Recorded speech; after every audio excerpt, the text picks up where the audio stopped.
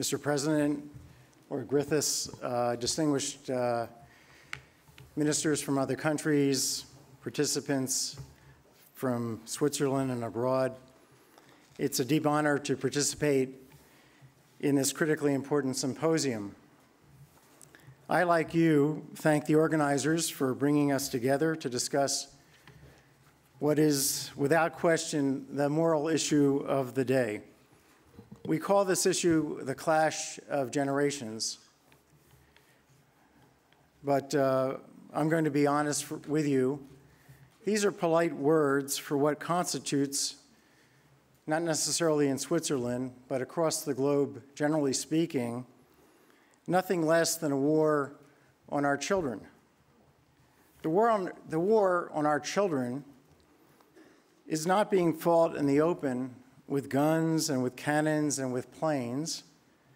Instead, the war on our children is being fought with environmental pollutants that poison the air that they breathe.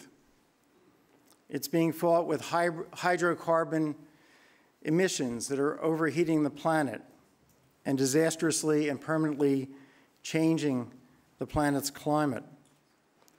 It's being fought by permitting nuclear accidents that leave areas the size of Switzerland permanently uninhabitable.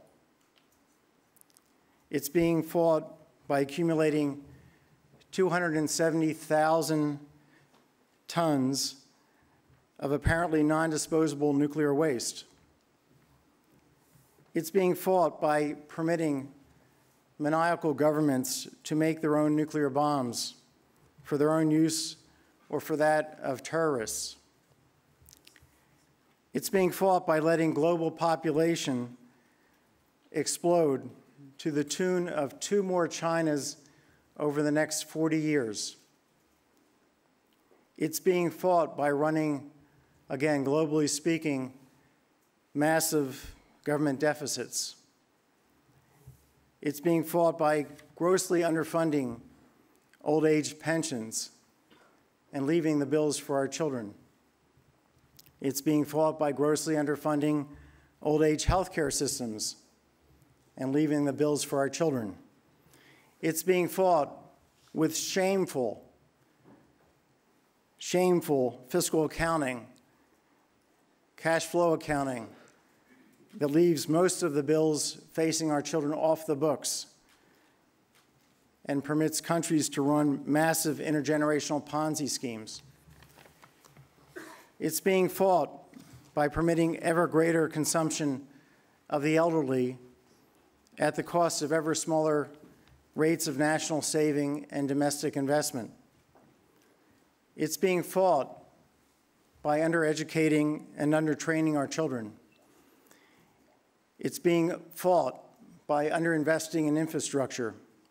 It's being fought by letting 400 million children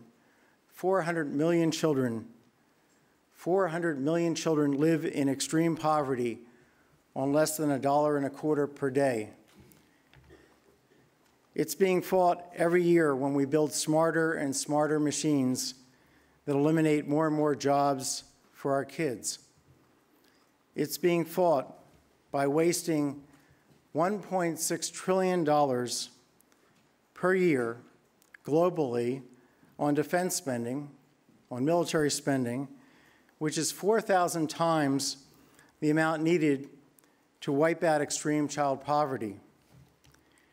It's being fought every year when we send our young men and women, all of whom are still but children, to fight and die in wars that true grown-ups would never wage. This war on our children is being fought here and there and everywhere. It's being fought the hardest in my own country, the country that supposedly cherishes a dream, the American dream, that our children will have a better and safer life. The American dream in the United States is becoming a nightmare. It's becoming a nightmare in many other countries around the world. No child, indeed in some ways, for every child around the world, no child on earth will be spared by nuclear winter when the bombs go off.